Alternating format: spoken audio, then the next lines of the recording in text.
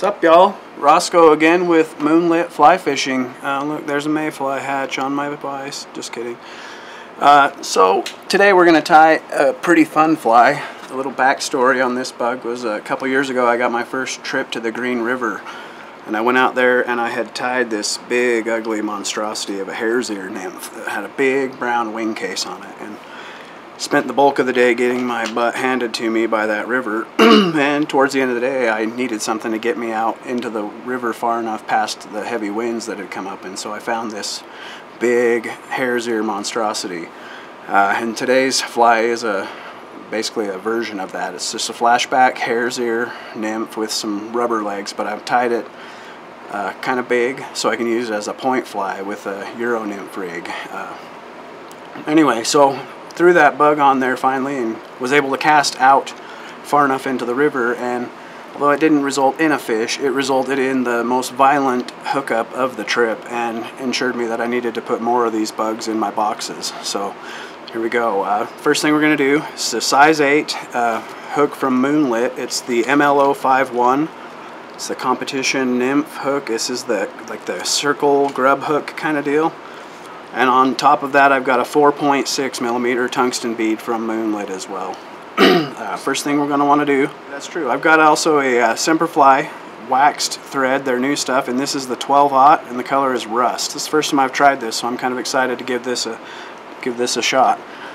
First thing we're going to do, dress the hook. Don't worry about seating the bead or anything like that. And if you notice, I chucked this hook up in my vise so that that bead kind of hangs towards the front of the hook a little bit, so that it kind of dangles. That'll keep the bead where you want it. Just trim off that waist. Okay, so the first thing we're going to tie on the fly is a tail. On most hare's ear bugs you can use just the hare's mask fibers itself, but I like to use coq de leon for my tailing. It's way strong, super durable on the bug, and I grab a pretty decent bunch of it for this bug. You know, somewhere in the neighborhood of that. Pull them to the side and just rip them right off the stem. Okay, so measure your tail length. I like to go about the full shank length here. We'll go there, take a pinch, and seat that tail. Give it a couple of wraps and check your length. Make sure it's good and tight.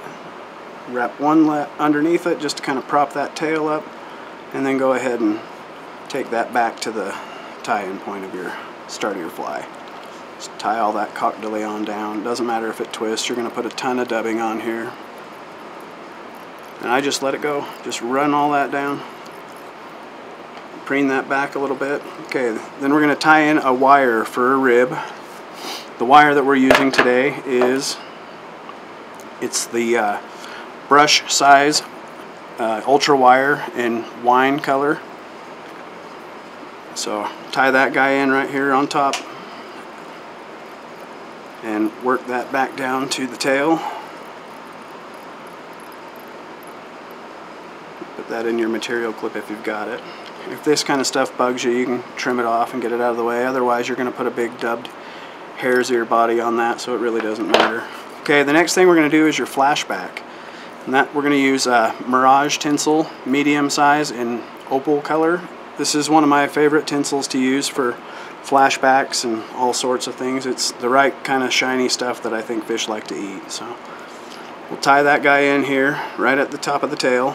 Try to keep it on top of the hook shank with some soft wrap there, and then you can take it and stick it in your material clip. I like to run this Mirage tinsel all the way up the shank of the hook. It's real slippery, and I like to make sure it's tied in well. Go all the way up to the bead and then come back a few turns, fold that over and lock it down. Once you've got that locked down, you know, I'm not even going to trim it. I'll just bury that all the way. Okay, the next step is your hare's ear body. You could do this with a dubbing loop. You could do it with just a touch dubbing method. That's what I'm going to do today. Just a simple touch dub. Guess I probably shouldn't even put any wax on here since this is new wax thread.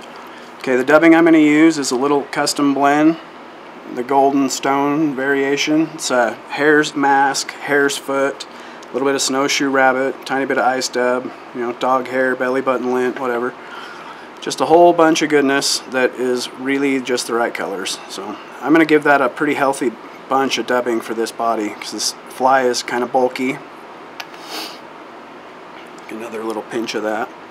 You're going to want to make sure you put a lot of dubbing on here, because I do like it to give a big solid taper, and I like to be able to brush it out when I'm done and lose a bit, half of the density of the fibers. So, okay, once you've got that dubbed onto your thread, just proceed in bringing that up. Kind of want to try and keep it tapered, so I get a little bit less, a little bit more. If it starts to get undone, tighten that up. Go again. Make sure you're covering up everything underneath, and go all the way up to the bead. So you got a little bit of a taper going on there. Now bring that flashback tinsel up over the top of the body of that fly and pin it down. A couple of wraps of thread there in front, a couple behind it, and then I'll take that back about 2 or 3 wraps, and that's going to be where I'm going to start my thorax for this fly. Trim that guy off. Okay, since I dubbed that towards or away from me, I'm going to counter rib this wire towards me. Bring that towards you. Just kind of keep those wraps evenly separated as you can, and just take your time. It's not a big hurry. And run that all the way back up to the bead. And I just go ahead and do that because I can cover all that up with that thorax section. A few wraps in front, a few wraps behind the wire. And then I take the flush clip pliers and trim that guy off. Okay, so now the next step we're going to do is a wing case. And I like to use thin skin for my wing cases because it comes in tons of different colors and it comes in lots of different patterns, and it's kind of just a fun, easy, durable thing to put on a fly. The version of that I'm going to use this time is the, I think it's called tan with black specks or something. I like to cut a tiny little triangle for a tie-in on this material. You know, something like that. Doesn't have to be too crazy. And I'll use my bodkin to separate this. Sometimes it's a little bit of a bugger. Once I've got that separated, I'm going to take that with the outside facing down. I'm going to peg that right on top of that flashback tinsel. And just a couple of loose wraps to set it there. Okay, now bring that back to where your thorax is going to end. Or start, I should say, not end.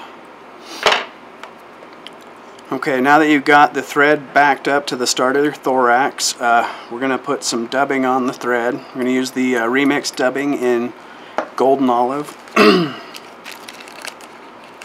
Just a little pinch of that.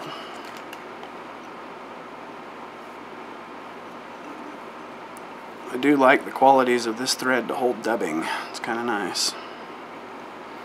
Okay, take that dubbing and set that in right at the thorax beginning and stay kind of in the same place. Build up a little bit of a lump and then work to the front of that lump and hold your thread at that point. Okay, now we're going to tie in some rubber legs.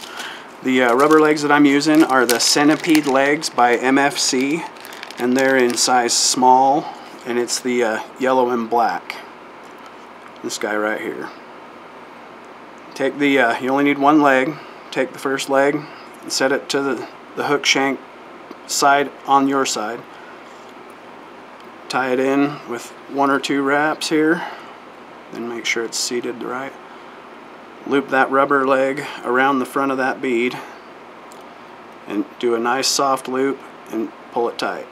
When it gets seated on the side of the hook, you can give it a couple more tight wraps, and there you go. To keep these things separated from each other so they don't get tangled up while you're fishing the bug, just continue with that same golden olive dubbing, little ball of it to separate the legs, and then you're going to put a little ball in front of the legs to just keep them splayed off from the bead. Pin those guys back. Continue to build that thorax up. You kind of want it to be a big ball right there so you have something to stretch the thin skin over. You can separate those legs now and trim them to length at the end of the fly, but it keeps them out of your way. A little bit more dubbing.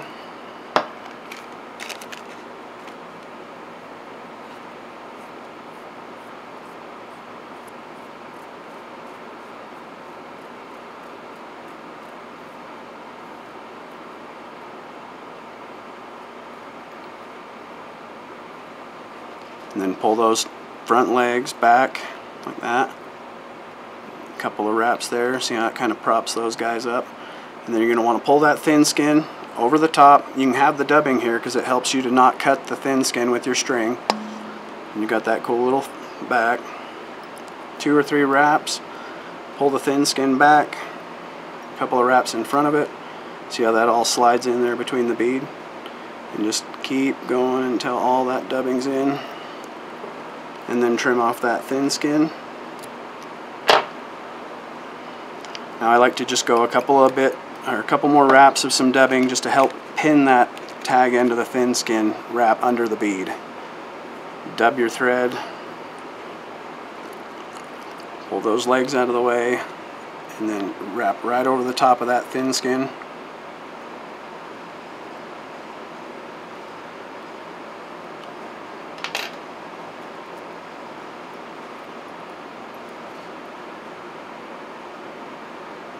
Wow, that sucks. Looks like one of those legs is splaying back a little bit, so I'm going to bring a little bit more dubbing in there and straighten that guy out.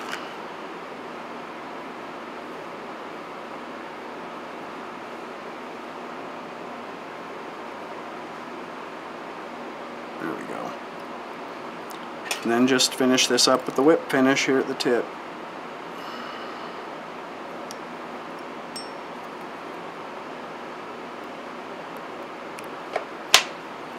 And there you go. To trim the legs, I usually just turn it upside down, pull them all to the same length so that they're all together. Pick the shortest one and chop them. There you go. So Hare's Euro Nymph, but with a flashback, and this is a pretty active bug in my box. It's a good point fly, gets down deep, and fish eat it. So thanks for watching, guys.